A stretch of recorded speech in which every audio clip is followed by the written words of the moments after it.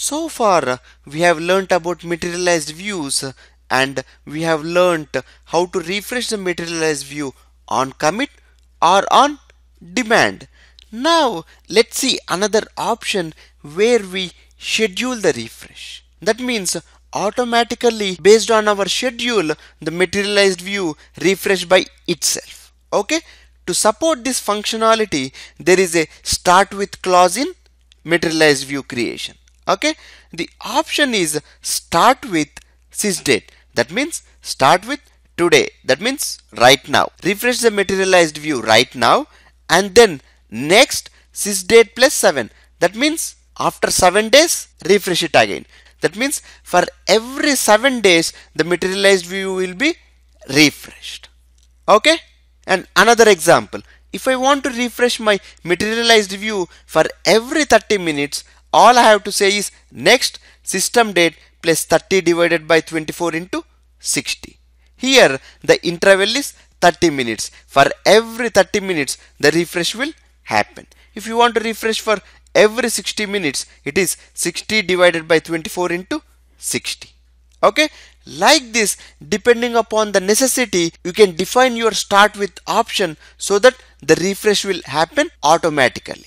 Okay, so now let's go and create a materialized view with the start with option. Okay, so I want a materialized view sales underscore MV1. Okay, I want the refresh type to be fast, that's fine.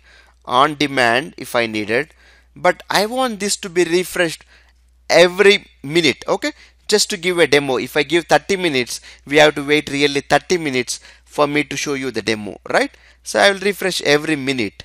Okay, so it is start with sysdate, means refresh it right now, and then the next interval is next sysdate plus, so for every minute, so 1 divided by 24 into 60. Okay, that's all. So let me create this.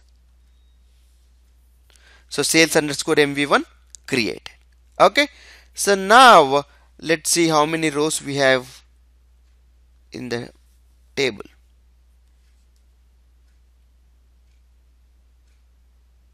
We have 91. Okay, so in the materialized view, let me see how many we have. MV1,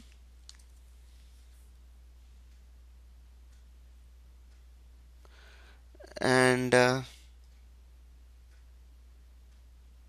so 91. Okay, so now let me insert the data. Okay, so for 16th January and order ID 3. Okay, and let me insert the data and let me do the commit.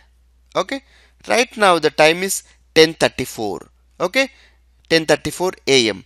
Now let me wait 1 minute so that the data is refreshed in the sales underscore MV1. Okay, so now the time is 10:35. Okay, so let me run this select statement and let me see if we have 92 rows. Yes, we have 92 rows. You see, the 16th January sales date row is inserted with the 1563 order ID. Cool, right? Like this, the materialized view will be refreshed for every minute. Okay?